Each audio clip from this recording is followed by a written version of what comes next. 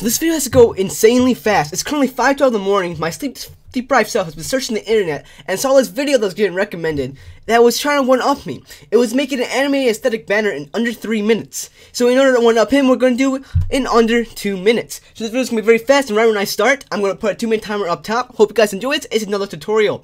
You know what I mean? Hit that like button if you did enjoy this to see more. So the first thing you want to do is you're going to go to Google and type in the anime character you want. Make sure you put a PNG and find a transparent background. Otherwise, click color and click transparent under tools.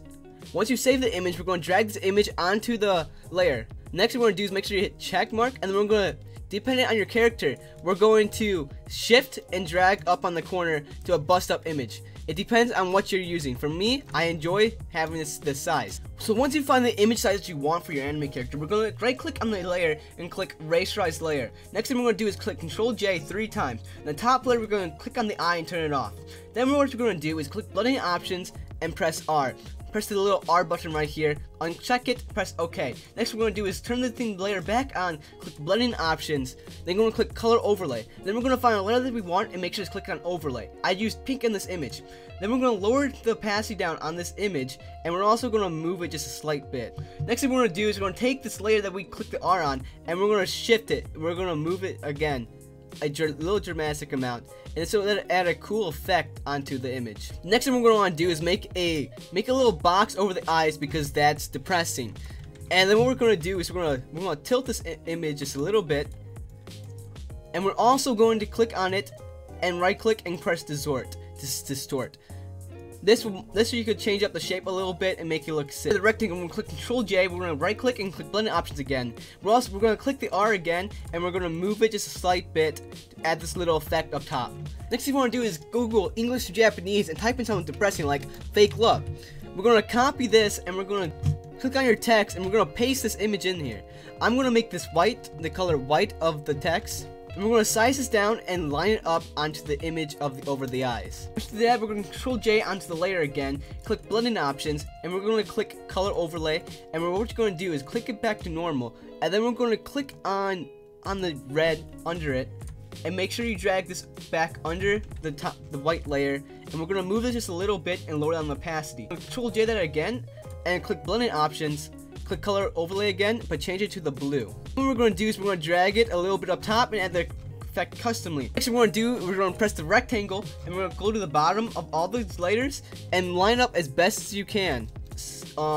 Background to make it even. Make sure it's behind the image. Next thing we're going to do is we're going to make another text layer. Make sure it's on top of the rectangle but under everything else. Paste in the fake love or whatever you use for your Japanese text, and enlarge this image and put it behind the character.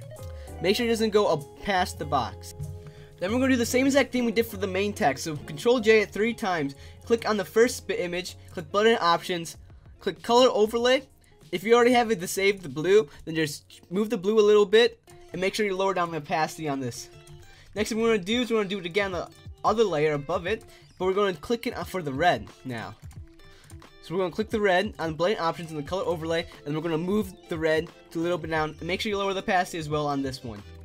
Next what we're going to do is press shift and make sure all the way down to even to the background layer, click on the folder button, click Ctrl J and click Ctrl E. Then we're going to click on this rectangle or two up top here, and we're going to do it and make sure you press shift while you're adding these so you can add more than one once. If you don't, it won't let you add more than one. Then we're going to click on this movement tool, move these clips over a little bit. We're going to do this one more time, but we're going to do it in the opposite direction. Then we're going to move it into the opposite direction. After you do the little glitch effect, we're going to click on filter, and we're going to click on filter gallery. What we're going to do is we're going to go down to texture, click grain, and adjust the intensity and press OK. This will add a little cool edgy effect to it. After that, we're going to click on the circle, click on curves, and we're going to turn down the image little quality of the colors. After you do this, you just save it out by doing file, export as, save for web, make sure it's on PNG 24, and press save to get the best quality. There we go. You have your aesthetic anime header for all you edgy weebs. I hope you guys enjoyed this video. If you did, leave that like down below if you want another tutorial like this. Hope you guys enjoyed this video. Thanks for all the support lately, and peace out.